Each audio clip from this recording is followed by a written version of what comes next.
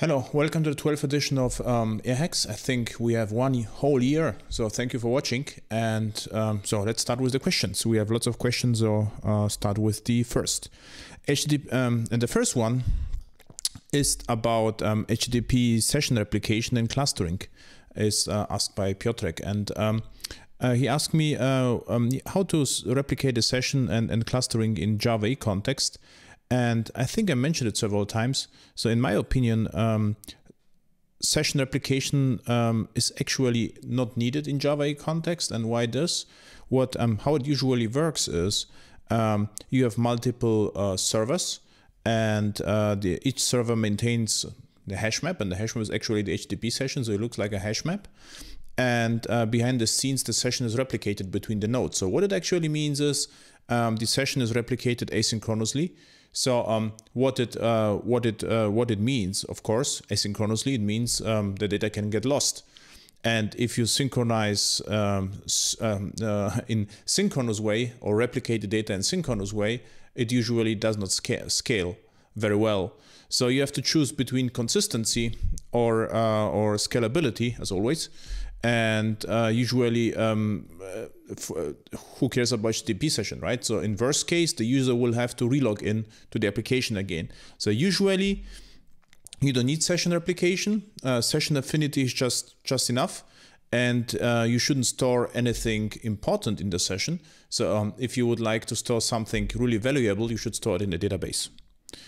So the next question. Someone asked me, so why I'm so against SOAP? And actually, I'm not against SOAP, but if you look at the SOAP, so what I did, I tried to find the SOAP specification and to show you the recent one. So we have here, I will have to find the right one. There was this one. And the recent one is actually 4 years old, and it was not even updated for several years. So for 4 years, and no one is talking about SOAP on conferences anymore, blog posts, books. So it's pretty quiet. And from the technical perspective, I would say JAX-RS and REST is superb, I would say, over SOAP. If you look at the SOAP protocol, it is basically a XML message wrapped with an envelope, and it is a servlet which expects post messages, and this is basically SOAP. And the sad story is SOAP is not really that interoperable. So you get some trouble between Java and .NET, and even if you would like to communicate between Java and how it's called, Internet of Things, it is really challenging. And this is why I don't talk a SOAP a lot. It's just, for me, SOAP is fading away. And even in really large projects right now, we don't use SOAP anymore. We use JAX-RS exclusively. This is why I'm not against SOAP.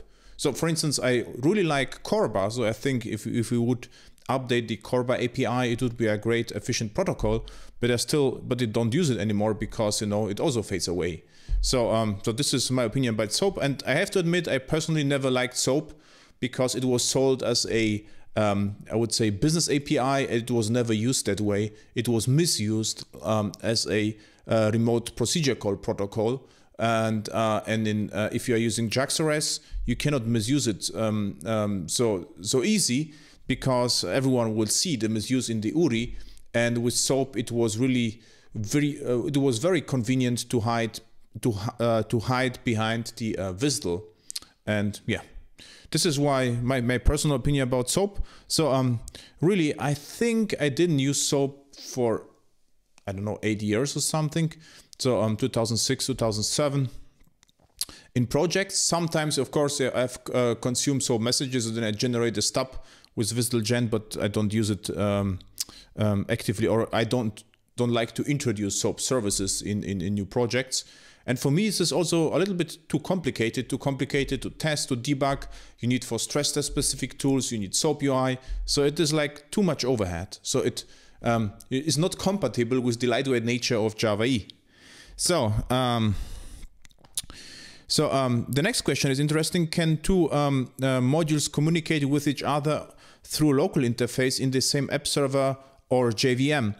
And the same app server or JVM, yes, but within the WAR, for instance, or between EJB jars in the same ear, this is very possible. What you shouldn't do, you shouldn't communicate between, or it's actually not meant to communicate between ears or WARs, because then the isolation of applications were violated. So what's the point having two ears communicated over binary protocols? Then you can put everything in one ear. The communication is even improved, was even improved with EJB 3.2. So I will just try to find it. So there should be 3.2 specification. And what I found, this is the chapter global JNDI namespace. If you look, the JNDI names were standardized. So what you can now easily do, and it's very easy to locate the EJBs, is you can see the name comprises the Java global / archive name and bin name. So this bin obviously doesn't have any interface. It's just the local view, and after the exclamation mark, you can specify the interfaces, local or remote interfaces. So so this is the module name, and this is app within the app name. So absolutely possible. And look at the EJB 3.2 spec, and the global JNDI names make it even more possible. I don't do this. What I'm a big fan of is putting everything to a WAR. We will have a question soon about monolithic and microservice architectures. So in my point of view, you should create a monolith first, which is easy to use, a WAR.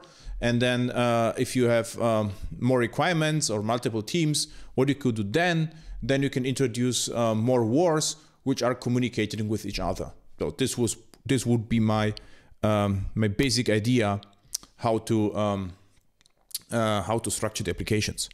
So the next point, what is the most elegant way of implementing single table multi-tenancy with discriminator column in JPA2 without using provider specific features? So the problem is multi-tenancy was supposed to come to Java 7, but it didn't mate to the spec. So Java 7 was supposed to be all about clouds, but I would say at the towards the end of the spec, they decided not to do so. So Hibernate and Eclipse Link are providing multi-tenancy, but the multi-tenancy is not exposed via official JPA APIs. So now we have the paradox situation where you can actually be multi-tenant, but not over JPA standards, but all providers behave similarly. And Eclipse Link is doing this. Hibernate, you can achieve something with Hibernate filters, I think. And inverse, so the portable way would be to enhance the name queries. So what you could do, you can enhance the name query with where, tenant, ID, whatever. And with Java 7, you can even create name queries on the fly. So you can load them from, I don't know, even from database or from whatever. This is what you could do. So this is a manual way of doing this. So each query needs to be enhanced with the tenant. What we also did, it is even go a step further in a project. You can select the whole entity manager depending on something. So if you, for instance, specify a JAX-RS token, so depending on the token, you can use producers, CDI producers, to select the right entity manager. So this is also a way to implement this. So we actually did in the current project. So depending on the user ID, we were able to connect with different entity managers depending on country and whatever. So this is, and then you can of course switch everything, right? But this is not what the question is about. The question is about single table multi-tenancy. So it means it's very similar to a single table inheritance. It's the same. It's actually the same story. Okay, then there is and the scenario is actually with the token is what I explained right now. What you could do depending on the token, you can select the context using CDI on the fly. This actually works really well. I think I even recorded some screencasts, or at least I describe it in my blog. If not, I can record it. So it's very, very, very nice. What you can do, you can inject an instance of something, and pass the qualifier and select on the fly whatever you like. For instance, the entity manager or even more. So the question number 6. Do we need to propagate the security context, thus the subject principles, to EJB if using form-based authentication? You don't never have to do this, and this is actually based on the servlets protocol. So this is the authentication of servlets, and what happens here is also let's say servlets are base for everything. So servlets are the base of SOAP, JAX-RS, GSF, struts, and whatever. And what servlets provide you is the basic authentication. This is this base 64 encoding. Digest is a little bit more secure, but not really. So it's just, you know, the hash is passed back and forth. The HTTP client authentication is certificate. This works, but is very hard to maintain because you will have to distribute the certificates. And the form-based authentication is what is asked for right now. And by the way, this is ancient. There's nothing new here. I think this was the this is actually from the beginning of the servlets pack. So even Java Web Server could provide this, and this is actually how the internet works. And the form-based authentication is a little bit more special. What it actually means, you have to prepare a form. I think the name of the form is like J_form or whatever, J username and J password. And the interesting story, what we actually did in project, you can use even this for JAX-RS. So if you know the names of the form or whatever, you can pass with JAX-RS what is called www form encoded request to the backend, and the principal is still going to be passed to EJB. So the answer is you never have to pass the principal. If you authenticate yourself using servlets, JSF or whatever, everything is passed to EJBs. Okay, so and the next question is, isn't it better or almost easier to use custom annotation interceptors to implement a permission-based security as opposed to the container's role-based security? And I think you need both. So you need authentication and authorization. And authentication would mean you get the principal, and usually there are how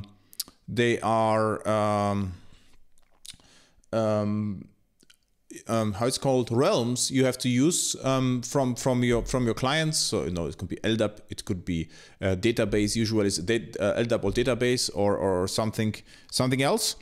And these realms are usually used for authentication. And then you get the principal name. And if you have the name, you can then go to your realm or your store and fetch the permissions, whatever you like. And I actually wrote a free article about this. If you search for Adam Bean authorization article or whatever, article,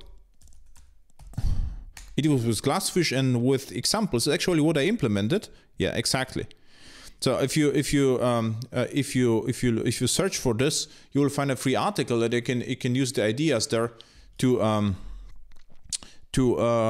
implement. This is what exactly what I did. I started with the basics and assumed, okay, this is not sufficient, and then I implemented interceptors and annotations to show you what you can do without any external framework. But I don't do it always. You know, is it just if you have specific requirements or we need a very I would say very flexible permission model. Okay. So. Would JASPIC server authentication module SAM fit in this scenario? It could, and I actually wanted to prepare a small example about SAM, but what I did instead, I found an example, and I will show you this in a second. So.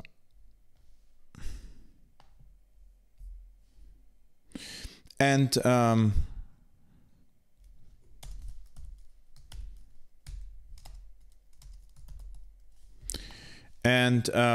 if you search for JASPIC and Glassfish, you will find a Glassfish 3.0 example. So wait a second. It was called Glassfish JavaSpeak, and the question was server authentication module.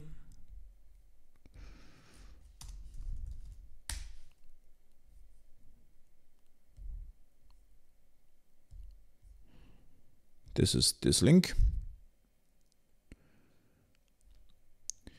And if you go further, you will find an example, source code example, how to implement a whole example using Glassfish 3.0. There's one with WebLogic and the other one was with Glassfish 3.0 even. And usually you could use SAM or server authentication module to do something special. Like for instance, you could, as mentioned here, use the token and use the token for authentication. But if you are using form-based authentication or base64 using HTTPS, it would be sufficient. So you don't need, to implement SAM for this. So SAM would be, if you have no control over the tokens or the API, then you can use a custom module which extracts the information from the request and uses it for authentication. But then you can do whatever you like. So easier, I wouldn't say easier, it's more flexible. Then you can do whatever you like. I actually implemented this a very few times, the SAM, and usually I rely on the base64 authentication and sometimes from base, which is exception from the rule. Base64 with SSL works just fine. So I hope the question is answered. I just cannot launch the editor for unknown reasons. It's just cannot launch it.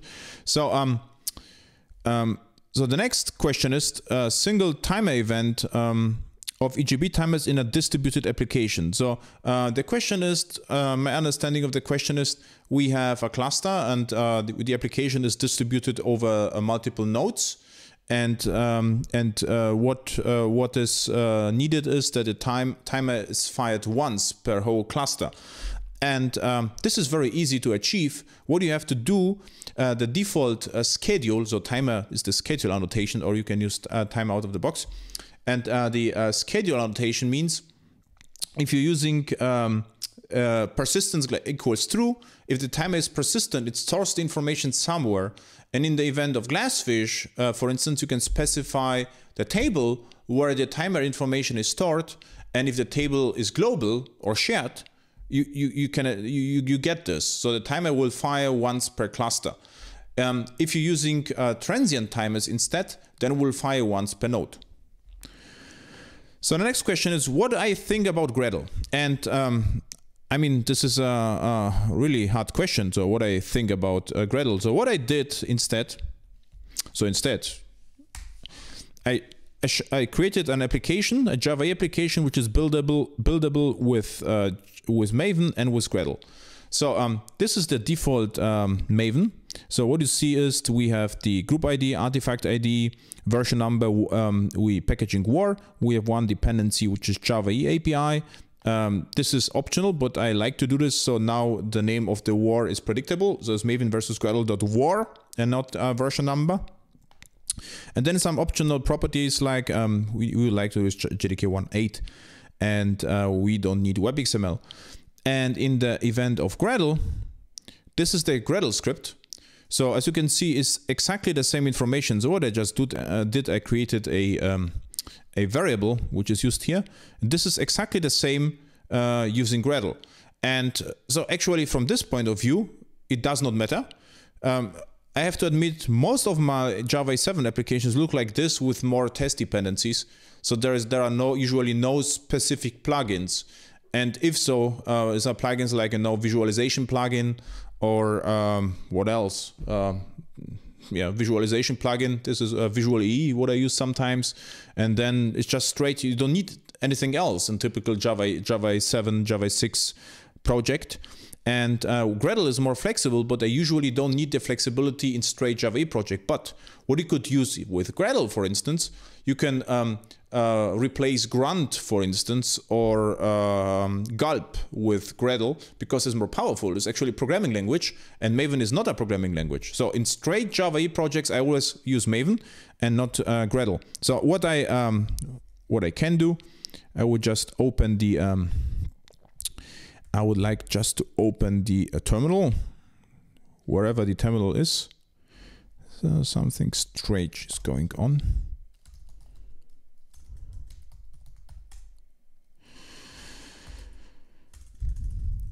So,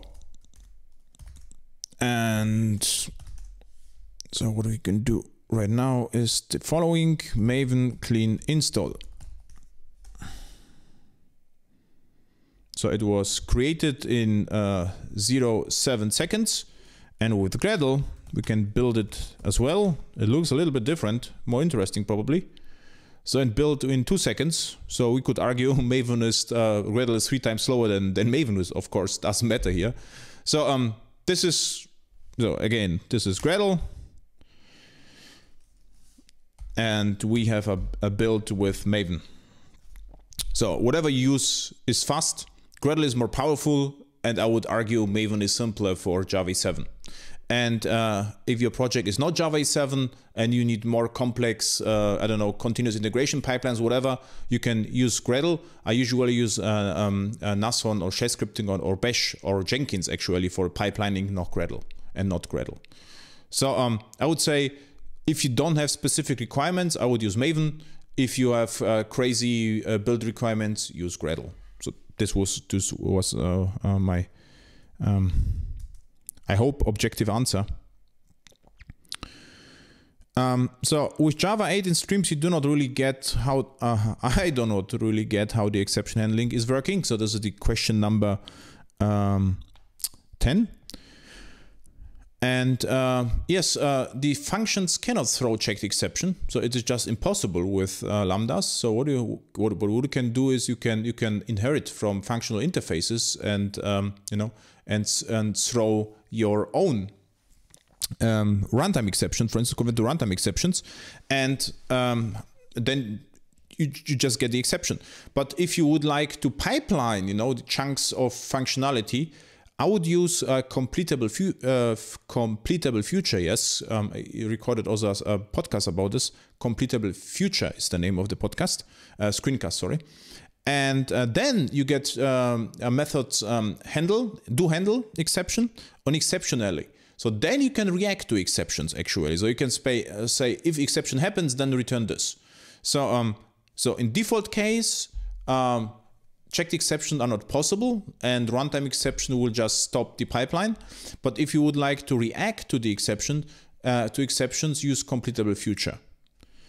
So I get funny tweet: a Java 7 application is not working, and what I should do. And what happened was, what I understood is bins XML was forgotten, and there is a different behavior between Java 6 and Java 7.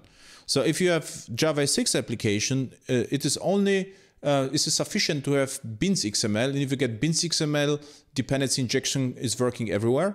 In Java 7, if you have just bins XML, you get the default that only annotated beans are injectable. So this is what I always do. I put in bins XML all. I do it in all the screencasts. So just watch some screencasts of me, you will see this. And then with in Java 7, bins XML with all is the same as in Java 6 bins XML empty. So question number 12: can we set schedule a time from some property file or so? Of course, and even this is a very time configurable, very old blog post from me. I don't know how old it is, but simplest possible timer, and there was one additional blog post about configurable timer.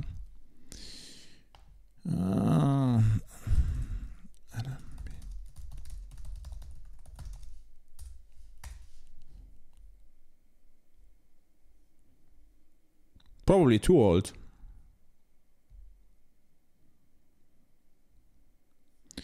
So, and the main difference is, as you can see, you can inject the timer service.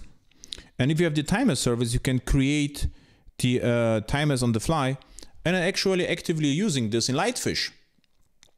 In the Lightfish application, you can create timers on the fly with the text box. If you enter the text box, the the schedule changes when Lightfish fetches the monitoring data from Glassfish, and then it kills the current timer and starts a new one. So there's a method timer service.cancel, so you can cancel the timer.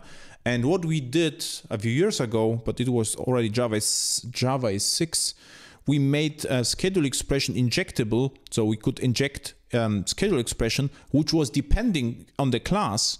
So so what you can do then, you can store the whole schedule expression. So schedule expression is basically a POJO with some attributes.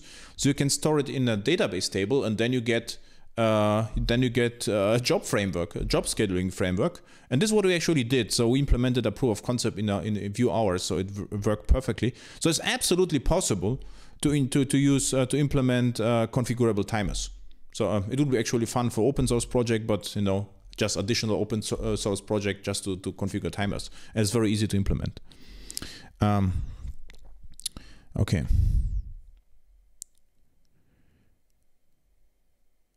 So this is the question number 13 is the same. There is the same answer. Question number 14. John Hogan. What I usually do, I always mention during conferences or whatever, I like monolithic applications.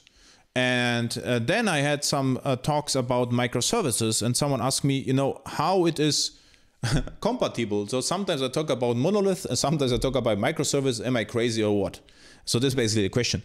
And the answer is nothing actually changed. So what I always said, hopefully, is the following. So if you have a war, or start with the application, think about business logic, and create a monolithic war first. If you are lucky, you're basically done.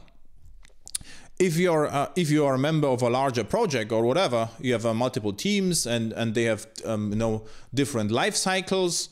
Or life cycle means they push the application, parts of the application to deployment at different schedules, different dates or whatever. Then you have to create. Then you are forced to create multiple wars, and the wars have to communicate with each other. Usually you would use JAX-RS and not SOAP or Corba, so JAX-RS, because monolith for me means monolith is completely independent from the other monolith. So we have two monoliths, but they have to be independent. How to achieve this? The best way to achieve that is with JAX-RS. So then we are talking about microservices. So what it actually means in Java 7, or Java 6, you get microservices as a side product, because if you have to grow, you have to introduce more wars, and the wars are deployed on standalone domains. Usually right now in some projects in the Docker containers, and so we have all the cool stuff everyone is talking about, and these are actually microservices. Okay, I hope I clarified this. If not, I think I spent more time on DevOps this year to talk about microservices. REST is stateless. Some are claiming that you should not even keep any client state on the server. Yes, this was always true. So I think, as far as I remember, I delivered a workshop. It was before 2003, and the problem back then was the architect forbid the developers to have state in their applications, so stateful session beans were forbidden, so they were only able to use stateless beans. The problem is they needed state. and to implement this, they in the stateless session bean, they relied on a singleton with a hash map, and they passed session ID back and forth. So from the outside, the application was stateless, and they implemented stateful session bean with a stateless session bean, which is actually allowed, but stateful session bean weren't. That was a nice situation. And why I try to help them is because they get, of course, memory leaks with the singleton, because it was not as well as implemented as stateful session beans. So yes, I would say it is not bad, to start with stateless applications. If you are Amazon, Google, Netflix, Twitter, Facebook, or whatever, it is a very good idea to be stateless. But in typical enterprise applications, if you only have to serve to a few hundred, clients, you can use perfectly well stateful applications. Usually, you can have several thousand sessions without any problems on a mid-range server, so it should work out of the box. And doesn't mean that each request should contain a reference or concrete information about user credential, whatever. Yes, it usually has to mean this. So either the data is stored on the client or in the database. This is what stateless means, but not on the application server. So either the database the state is in the database or on the client, and sometimes in the grid. So what you can also do you could use Hazelcast, but this is, I mean, very similar to session replication, or you can store the data in CDN or whatever, but not on the application server. So the next question, number 16, is already what we actually talk a lot about, is how you would implement a user authentication with UI based on a pure RESTful API with tokens. Actually, the first idea would be like servlets. Use this word stir. So yeah, we just use straight Java EE authentication. And if it doesn't work, then I would think about tokens or whatever. In a project last year, we used tokens because the tokens were stored on the host, AS400. So we had to use tokens, but we didn't use J2E security at all. It was just implemented entirely in the database. In all other cases, we just use JAX-RS as if it were a straight servlet. So there is actually no difference to this. How to pass and maintain tokens and invalidate sessions without keeping client state on the server. I mean, if you are SSL, if you have secure communication, which I think you have, it is stateful anyway. So I would say SSL is stateful. So you have to communicate with the server because the client connects to a server, to a particular server, and usually this token can be reused. Yeah, this is what stays with HTTPS. So the answer would be just use Java EE security straight, so the servlet security also for JAX-RS. And if this doesn't work, it is also mentioned OAuth. There are lots of OAuth implementations. So I think the Jersey is using OAuth. There is also a project called Porcupine. It's actually also funny because I created project Porcupine, and GitHub. And you will see there are actually two projects. And I think I just tweeted about this. This is my project and this one. It is, interestingly enough, a REST security for JAX-RS implemented with Java 7 and Whitefly. And I was just pinged by the committer of the project. It's OAuth for Java 7. I do not know nothing about the project, but the author pinged me and looks interesting, so I will probably look at this. But seems like it implements OAuth too, so look at this. Okay, so transactions over REST API calls, I would say, is a really bad idea, because transactions in distributed systems are always a bad idea, and this is actually the first, I would say, the first hour, I think, in our architecture course in Munich Airport. So we talk about the CAP theorem, so CAP, consistency, availability, partition, tolerance. And then you can actually prove that if your system is distributed, you can be either consistent or scalable, but never both. And regardless which protocol you're using, whether you're using SOAP or WS transactions or Crowbar transactions or whatever, even two-phase commit is not bulletproof, of course. So it's always a bad idea. So what you will have to do instead, you will have to implement a REST in idempotent way. So it means you can repeat the requests without side effects. So usually you can use nonce for this, or yeah, this is nonce. So there's an ID which never repeats, and you send the ID along with the request, and the server stores all the IDs in memory. If it and compares, you know, the current ID with the known session IDs, and if it repeats, it would just drops the request, so forgets about the request. This could be one, and the other one is just look at Hornet Queue REST examples. So this is also a beautiful example.